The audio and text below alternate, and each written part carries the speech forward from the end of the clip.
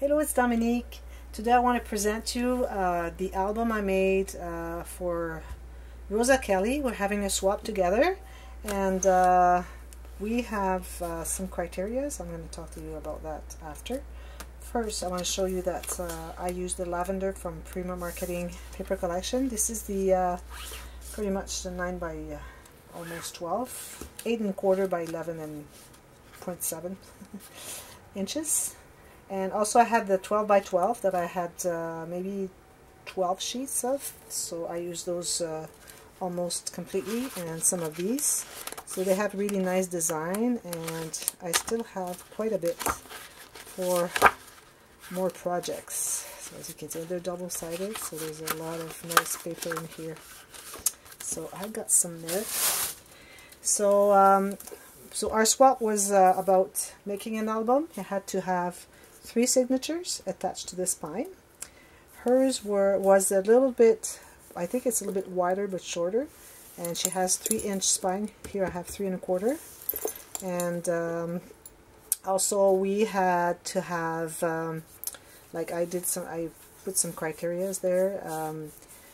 We need to have a pop-up. She wanted to have a journal book that is we can remove it from the album, like it's not attached to the album. We need lots of spots for photos, and it was either vintage or shabby, so I picked vintage because I really like making vintage. I'm not very much into shabby, too much lace. I like when it's done, but to be inspired to make it, I rather make the vintage. And also the criterias we had. I asked so that we could have, like, if you have a page, you just don't go with the 1 sheet of paper as much as you can. You can have a couple, but not all of them. Like, you have to have some work in it. Like, I distressed with ink. Some pages I distressed with a little tool, the Tim Holtz distresser. And also I have pieces, like puzzle pieces, like 3 or 4 pieces on the page. So there's a lot of work in there so that it looks nicer, more professional. So here, this is the front cover. So I used a lot of Tim Holtz stuff. Okay, so I have Tim Holtz frame here, Tim Holtz hand knob kind of here, and here I have a few. I think this one I got at Joanne from the beads strings. Here I put some flowers. I added a little bit of stickles. Another flower here, a little spool of thread. This is the color of thread that I'm using inside for one of the interactions. Here I made a little glass bottle. I put a dove feather, and then it has a little pearl in it. A few paper flowers with some flat back pearls. This is a little comb. This is from the veneer from Bella Rouge. So I use that comb here, and I put a little bit of stickles here. And I have some flowers, I mean leaves and flowers, and here I have, pieces of doily. Here I have used some tea-dyed cheesecloth. I used a lot of stickles, so everywhere you have flowers, especially on the front page of an interaction, like the top page of the interaction, I did a lot of stickles. I used 3 different colors, so 2 pinks, and then one is kind of pink copper, the other one is silver, and the other one is pink, like vintage pink. Also I have a couple of veneer pieces here, which I have added some stickles as well. I have a piece of lace and a piece of ribbon on top, and I've done some distressing on the paper, so that, and this is Mod Podge, so it stays like that, it won't fold. And the back is like this, the same thing. Some of this torn paper, and this is one of the cards from the paper collection that I have popped on a piece of chipboard. Some flat back pearls, and same thing here. Here I have 2 ribbons coming out. Those are double-sided satin ribbon, and it has the nice fabric here that I like working with. I think it makes such nice books. I always use it when it's appropriate to the theme. So I'm going to go inside. Oh, here the chain. So here I have a ribbon with a little, this was a button, I cut the back of it, so I just glued that there. And here's one of Tim Holtz pins here, so I attached a bunch of ribbon and hemp string. This one here I put one of the, I think it's Time to Travel chipboard piece that I covered with paper from the paper collection. I distressed also. Throughout the book I distressed with walnut stain. This one here has a little metal heart, and I have a chain here. It has a few things like movie cameras or whatever, and this nice one has nice blings on them and lock.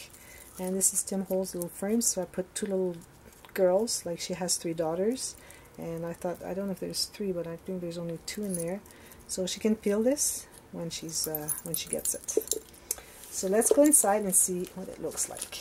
So I have a lot of pages there, and I went a little crazy on the first signature. See how big that is? Oops, this one. It was that big. I said, no, I cannot do that on the front. I was going to be putting that on the front here because this is thick here and this is thick here, so there's no way that this would kind of lean, because I have my signature hinge system where you have this folding part here, so it would have been too thick. It would have gone like this. So I decided to put it in the center. Also, it was taking so much room in the spine. I said, I'm not making like 3 pages like this. It won't fit in. So I decided to put it in the center and have 2 thinner or smaller interactions here. So the first one here. So here I made a pocket with one of the cards. The cutouts from the paper collection. I kept 2 little cards here, distressed again. And this is the inside, so she can put 2 little photos here. Goes in the pocket. And I've put some Tim Holtz paper clips, mini paper clips, a little bit everywhere in the book. And I have this thing here. I put it here, but she can put it wherever she wants. So here we have this page here. So this is magnetized. It opens like this. On this side here, she has a photo mat, 4x6, I think. So she can tuck something here. And here she can put 2 little wallet size photos she wants to, but I would leave it like that. And this opens and she has 2 spots for photos right here. She can tuck that photo underneath. Another one of paper clips. These are the hanger shaped paper clip from Tim Holtz. These are, like, I counted all the sizes of the photos. She's got over 105 photos that she can fit in there. And a lot of photos already have the gusset for the space of the spine. So in the spine or on the interaction. So if she adds more, it won't add as much space. It won't take as much space on the spine, so bulkiness, you know. So she's going to be good. So here I made this little interaction. It's interesting. It's made with envelopes. So here she has this envelope here. She can put a photo here, and she has this pocket here. Same on this one. If you want to know how to make this, I just made a tutorial how to make this interaction. And you can have them like here, or one on each side, whatever you want. But I decided to make this that way. This is a little fan I made, like a rosette. Just like a part of it. Could be half, but I did like 1/3. A little bit more than a quarter. So this opens like this again. So again, photo here, photo here, photo here. Same here. Now we're getting to the bigger envelopes. See here, photo, photo, and this one opens here. So she can put stuff in there. And I put a mat. I had a little piece of paper that was left over, and I thought it would be nice for journaling. So if she has anything to journal within this interaction, she can do so and just store it right here. Also what I've done, so this is the end of this one. Also what I've done is that I have made an on-page pocket on each cover. So here you have the on-page pocket with the card in it. She has this. You can put lots of photos, either 4 large ones or 8 large ones, medium-sized ones. And also what I've done is I've made one on this side of the page. It's like you have 3 here. So she has the on-page pocket here. Same one that opens like this. And she has, I don't know if you can see this. Yeah. Also, these are pocket pages. So she has this extra one here where she can put more photos. So this is 1 per page. It's like this. Next page. So here I have this page paper here. I put one of the cards and I put some stickles and some blings and a piece of lace right here. So you open this here and you have a pop-up card. So that's pretty cool. And I put some stickles here because I thought that it was such a nice page that I couldn't leave just the bouquet without any stickles. So I put some. And what I like about this bouquet is that you have some pink flowers, so I put some pink stickles. And there's kind of a gray flower, so I put some silver stickles. And I'll show you another one that I've used here. I think I've used these copper one. So she can put a photo here, and maybe if she wants, she can put 2 little ones here and 4 here. So that's adding more to her interaction. So that's that page. And then if I open it, it goes like this. And this is the mirror page of the first flap on the third signature. So here I have all these little cards with the butterflies. So I put some stickles, like this is gray, I put some silver stickles, and if it's kind of yellow, I put the copper stickles, and if it's pink, there's a little bit of pink somewhere here, I put some pink stickles. So I thought it was nice because I wanted to make it look really nice. Here she has this little envelope, she can put something in there. It's supposed to be closed here. And she can put a little bit here if she wants to. Also, I put a couple of pieces of pink paper doily there. And here she can put another photo. I left that open here, and she can journal right here. And this is the back of it. I would put maybe a couple of little photos here. So that's that page. Now the center one is the big one. So here I use a lot of lace and trim, and this is a little trim from Hobby Lobby. This too, this I had in my stash. This too, I don't remember who gave me this one. I have another one, maybe I'll use it in another special album. Tim Holtz paper clip here and some stickles here around the cards. I like doing that. So here you have a big, well, a booklet. So I put some stickles here, and I distressed all of this, 3 little flat back pearls here.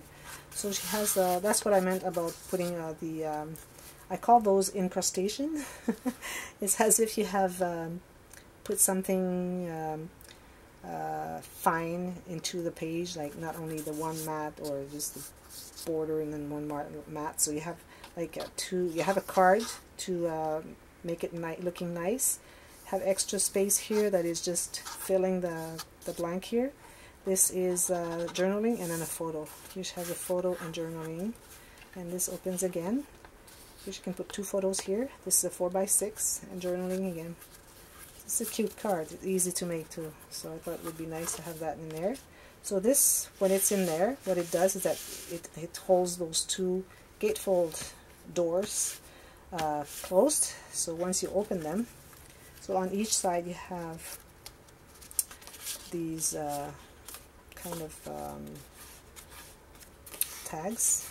You can put a couple photos. I'll just put a little bit of paper from the paper collection right here, and also this from the cards. I have a little piece here, and I did a little construction here because the cards were small. I said that's okay, I don't have a problem with that because I'm gonna put more of the paper. And then I did this on the bottom, and then here you have the waterfall cascade, really smooth. 1, 2, 3, 4, 5, 6, 7, 8, 9, 11, 12, 13.